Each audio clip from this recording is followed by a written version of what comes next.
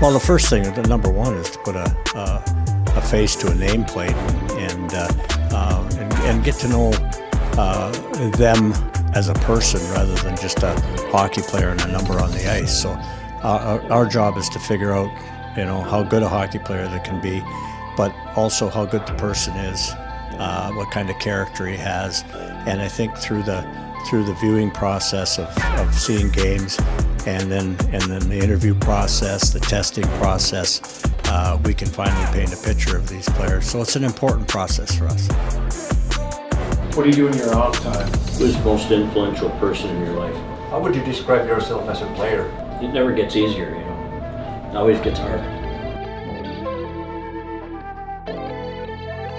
The goal for the Combine for us as strength and conditioning department is to look at all the prospects that are coming through and look at different attributes that they currently possess, and if drafted, what we can do with that individual and what their ceiling is.